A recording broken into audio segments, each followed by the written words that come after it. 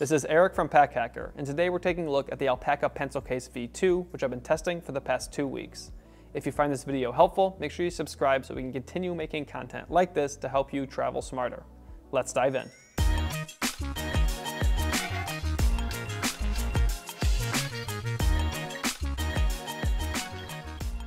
So when it comes to external features and materials, there's not a ton going on here. It's very minimalistic.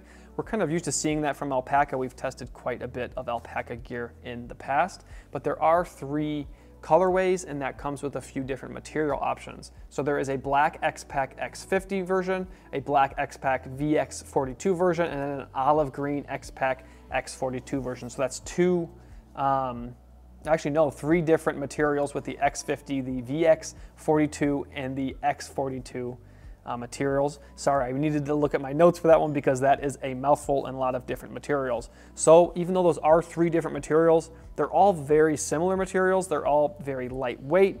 They are water resistant, and they're durable. I mean, that's basically the reason people like X-Pack is it's durable, water resistant, and it's lightweight. So I feel like I'm repeating myself a bit there, but this thing is very light. Like I've got almost as much gear as I can stow inside here, at least comfortably, and this is still very lightweight.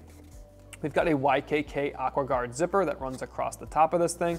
I really dig this pull. It's very simple, feels as durable as the materials used on the pack, probably actually more so, and I like that it has this little, I don't even know what you call it, almost like button, so you can kind of grab onto that if this gets wet or something like that. Just really easy to open and close. The AquaGuard does sometimes feel like it makes it harder to open and close this thing.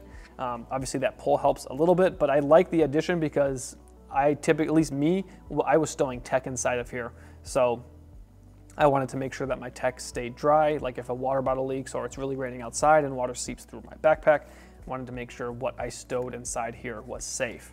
So we do have tabs on either end here. So those are nice to hold on to open, or on the other side, close the zipper. You could also attach like a carabiner or something on here. And this is also how, if you want to attach Alpaka's hub keychain, you can attach it on here, which makes this a bit more modular inside of a pack, or you could like have it on your desk at work or whatever.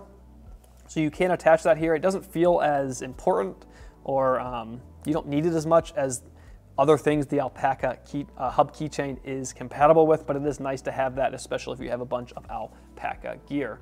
So as you can see, this thing is very small. Even if you have smaller hands, you're gonna be able to carry this thing just by holding onto it.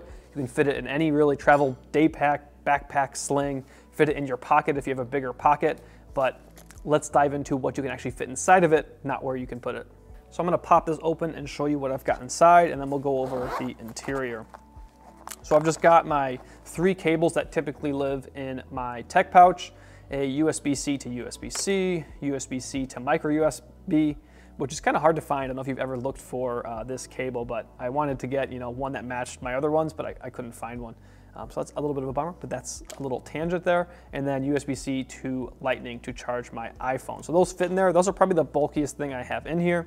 I've just got a little wall charger here from Anchor to use with those, and then my headphones that I use pretty frequently. So those all fit in there. There was a little bit of room to spare, but that's about as comfortable as I was packing this thing.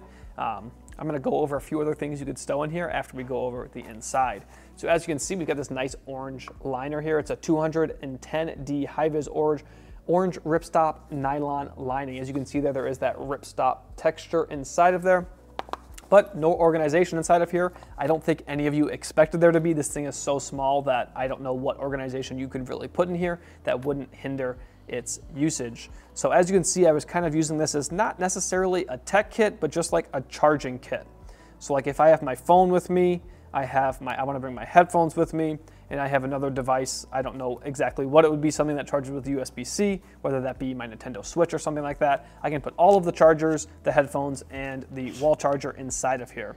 I also use this as kind of like a photography kit that not necessarily a full kit, but just things that I would need with me on like a day where I was taking photos, but not necessarily going on vacation. I could fit a couple extra batteries, SD cards, little cables and accessories inside of here. One of my lenses has a really small filter thread size, so I was able to fit one of the filters inside of here.